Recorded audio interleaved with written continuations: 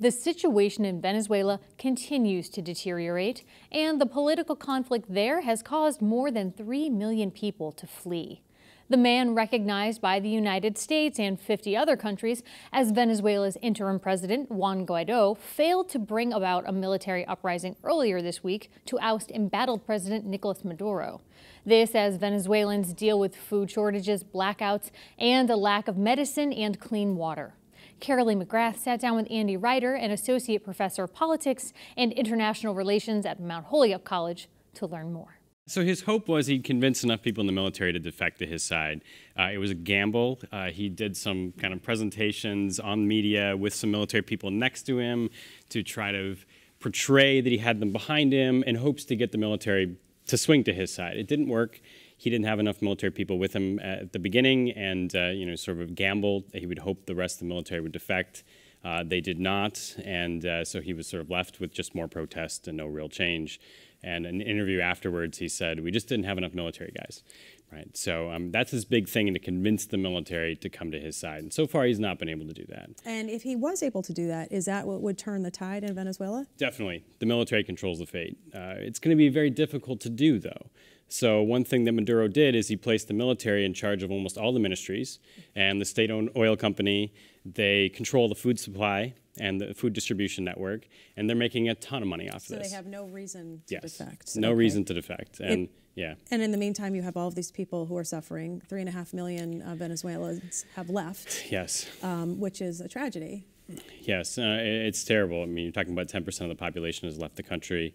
Also, what comes along with hyperinflation, all these economic problems, you have no medicine in the hospitals, food shortages everywhere, and then crime is on the rise. Last year, Venezuela had the highest murder rate in the world. Right, so it's becoming pretty desperate for that. The UN has said it's sort of a humanitarian catastrophe, and because of the politics, not a lot of aid is getting into the country to help. Okay, so now Guaido has been recognized by the U.S. and many other countries as over 50 as the leader of the country. Of course, Maduro is recognized by Russia and China, which is not a surprise. Yes, definitely not a surprise. And you're seeing this kind of great power conflict play out to some extent in Venezuela. Maduro refused to take U.S. aid, U.S. humanitarian aid, which is sitting in Brazil and Colombia waiting to go over the border, but he won't let it over. But then China and Russia have sent aid, which he's accepted. And you're also getting military support from Russia. Russia's sent a couple hundred military advisors to help Maduro keep the military on his side and crack down on the protest. And you're having a really big tension between the two right now. It's kind of Putin poking Trump a little bit by creating disturbance in his own backyard. And so the U.S. has imposed sanctions, but they have also said, some top leaders have said, all options are on the table, which makes people, wonder about military options. What do you think would happen with that? I don't think there'll be a military invasion. It would take well over 100,000 troops. Venezuela is twice as big as Iraq, and the terrain is terrible. The military is fairly large, and it would be difficult to launch an invasion where U.S. people would die, U.S. service people would die. I don't think that would work. But the threat of the invasion is there to try to make the military in Venezuela think it might happen and then defect to Guaido. And that's the whole idea. And to make the Russians and Chinese think that the U.S. might do something. I don't think the U.S. would invade. That being said, part of the reason is that it's not a direct security threat to the United States right now. It'd be hard to convince the U.S. population to support something like that. But just yesterday, Vice President Mike Pence has come out and said that Venezuela is now harboring Hezbollah, right, the terrorist group supported by Iran. And so then it starts to becoming a security threat to the United States. He said it's a failed state, and we know what happens in failed states. Terrorists go there. And so we might start seeing the administration talk about more justification for intervention if it's a direct threat to the United States security. But when you go back and look at Venezuela's history, it was at one time the richest country in Latin America. Yes. And now you have rolling blackouts, and you have, food shortages, you have, just complete chaos. And you look at Chavez and now his, now Maduro, and you look at a socialist regime, really, with a dictator in charge, people will say, that is just a recipe for disaster. Yes, one of the problems is Hugo Chavez promised all these social services to his supporters, and he provided them, but he couldn't pay for them. So he took out a lot of debt in order to pay for all these goods that he gave to his people in order for them to support him and get elected. But that was something that was not sustainable. Government went into huge debt to do this, and then at the same time, we saw oil prices drop considerably. And so that ruined most of Venezuela's economy, which was built around oil. And so you end up then with a government who was doing what it could to buy the people, particularly right before elections. He would give out lots of benefits, but it wasn't something he could actually afford. And then gradually that starts to then come to light, and we start seeing the economic crisis that we have now.